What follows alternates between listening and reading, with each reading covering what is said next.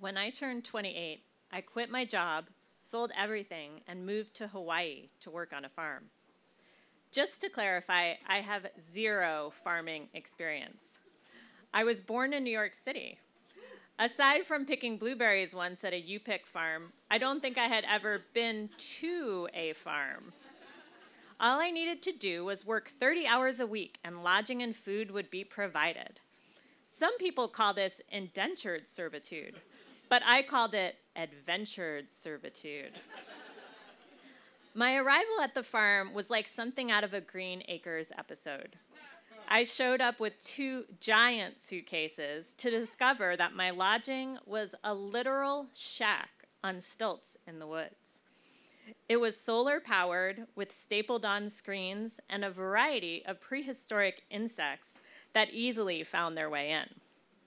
My sleeping quarters were a tiny loft above the kitchen. The first night, I laid awake in bed thinking, oh shit, what did I get myself into? While a rat periodically ran across the tin roof every hour or so. The next day, I began to unpack all kinds of ridiculous items from my bags. Cosmetics, skirts, hair dye. I laughed at myself and tried to hide my silly collection of items under the bed. A few days later, I realized my body was buzzing with strange vibrations, and my sex drive was booming. I nonchalantly mentioned the buzzing to the wife of the farming couple, Melanie. She said, yeah, you're on an active volcano. It's Pele. I just stared back at her. She could already tell I wasn't a farmer, and I wasn't about to admit that the only Pele I knew of was the South American soccer player. I wanted to research Pele immediately, but without a car, I'd have to hitchhike to the public library to reach the dial-up internet. Eventually, I connected to the web and found out Pele was the goddess of fire and the creator of the Hawaiian Islands. No wonder I felt like I was constantly vibrating. I was living on top of a giant, churning goddess herself. Strange things started to happen. For example, I found myself at something called ecstatic dance one Sunday morning. This is where you dance in a large group and maintain a sacred space by not talking. People would dance by me, and I would smile politely but firmly, trying to convey a I'm happy being alone look with my face. But one particular dancer did catch my eye, a man I silently cataloged as Sarong Man, because he wore only a short sarong. He had a man bun and a bronzed body, and here I was, attracted to a total hippie, dancing silently in a tent. Clearly, Pele was in charge now. After the dance, Sarong Man invited me to the beach. We hiked down, and soon I realized it was actually a nude beach. I undressed and left my mesh undies on for the tiniest sense of security. Meanwhile, Sarong Man dropped his sarong to reveal an amazing body and perfectly proportionate manhood. Sarong Man dove right in and began to make his way past the large surf. I, however, inched my way into the water with my arms crossed over my chest and got pushed under by the waves. I broke the surface gasping and decided I did not want to die like this. What would my parents think? My body would be found scantily clad, being carried by a man who had recently been wearing a sarong. My parents might think, oh, I bet she did stuff like that all the time. I imagined myself in an open casket at the funeral, shooting upright for one last chance to set the record straight. With renewed determination, I got my footing, swam past the break, and found Sarong Man floating in the water. It seemed like I had entered a sacred place on the island.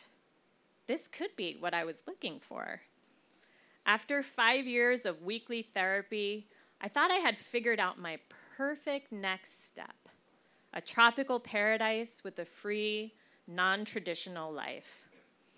We exited the water, and Sarong Man invited me back to his place, which was a glorified yurt. We walked into the bedroom, and it was set up with candles, a large circular bed in the middle, and a massage table. The room looked like a tantric love fest was about to begin. Sarong Man plopped down, completely relaxed. I sat a safe distance away. He says he's 14 years older than me and technically married. He asked for an open marriage with his wife. She said no, so he moved to Hawaii and became a massage therapist. Then, Sarong Man's hands inched up around my thighs. He asked if it's okay to do some pelvic release work. He says a lot of women store tension around their pussy. Oh, okay. I wasn't expecting the P word from him. He seemed more like a guy to say noni or vulva. He does some massage work, and he's right. I feel release. Sarong Man says, "This can make sex last longer." Right, I respond, but I'm not going to sleep with you. He nods and says, "I agree. After all, I just met you today. Although you can share the bed with me tonight." I'm not sure exactly what I want, but after he rolls onto his side of the bed, I feel my body get heavy from a day of dancing and swimming in the sun. Sarong Man doesn't touch me all night. Most of the night, I lie there awake, studying the items in the room. It's a tropical vacation paradise. If I was anyone else, I'd be having multiple orgasms right now. But instead, I'm pondering existential issues. I think about Sarong Man at 42, living in this tent structure, still married, eking out a living and seducing younger women. Instead of it feeling like a free, non-traditional life, it just felt, well, like an escape. At 6 a.m., I got up to go to the bathroom. The sun was rising, and I got back into bed. Sarong Man pulls me close. He stretches me around his body, massages me, and finally ends by licking my armpits. The armpit thing is weird. But overall, it's the gentlest touch I've ever encountered. Towards the end of a particularly compromising stretch, I noticed that Sarong Man was, in fact, not wearing a sarong at all. As I sat up in bed, I spotted the shelf above the headboard. There's body butter, massage oil, a female condom, and lube. I smile and nervously read each item aloud as he lies there. "Wow," I say, "you've got it all right here for easy access." His response is, "I could see us becoming lovers in the future." Everything got quiet for a few minutes.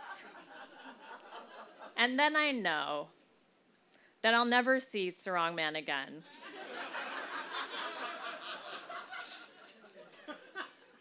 I don't want to be living in a yurt in 10 years, hooking up with strangers and attending weekly ecstatic dance. Sure, it's a tropical paradise, but it's also limbo, a vortex of time that can make you feel like you're living while you are cocooned away in the little corner of an island on the most isolated landmass in the world. It's hard for me to express what those months on the farm taught me until I found a quote a few years back. It's by the author Martha Beck, and it says, "We forget that to give us more than we currently have, life must make us more than we currently are, and that the first act of every creative change is the destruction of the existing order." Pele, the goddess of fire, is both destroyer and creator. The destruction part I had accomplished.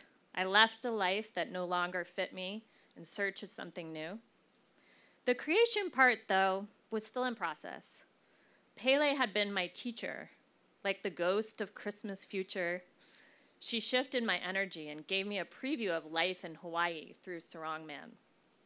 I was getting the hint that my makeup, mediocre swimming skills, and ideas about sex didn't belong here. A few months later, I would pack up all my stuff and leave the island behind, giving Pele a little yoga head bow from the plane, thanking her as her volcanoes and vibrations slowly melted into the blue. Ginger Nocera, ladies and gentlemen, Ginger.